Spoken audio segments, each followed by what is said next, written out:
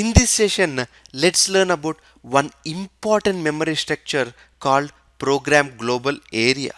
The Program Global Area is a private memory region which contains the data and the control information for a server process. Okay, each server process has a distinct Program Global Area.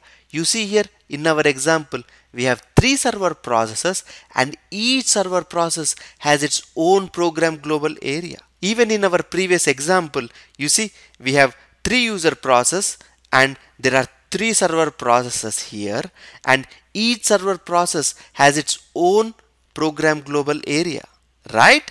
So access to this Program Global Area is purely restricted to the server process. Okay, this PGA is allocated whenever the server process is created and is deallocated whenever the process is terminated. And now within that Program Global Area we have small memory structures. The main one is the stack space. This stack space is used to hold all the session variables, the arrays and some other important information. Okay, and here we have the user global area which has cursor state, user session data, sort area, hash area, create bitmap area, bitmap merge area. Cursor state is used whenever Oracle has to deal with cursors, and the user session data is used to store the control information about a session. The sort area is used for sort operations whenever a user runs a SQL statement with a order by or a group by.